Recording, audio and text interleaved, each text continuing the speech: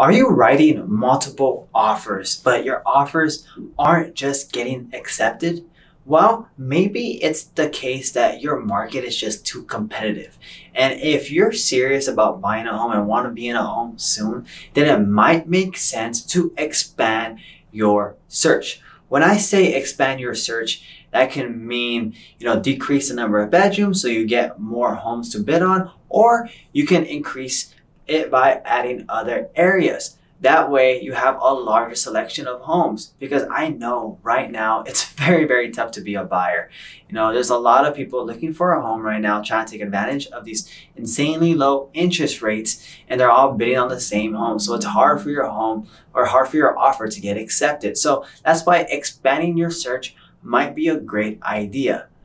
Again, this is Anthony with the Luevanos Group. If you have any questions, just let us know. And as always, take care and stay safe.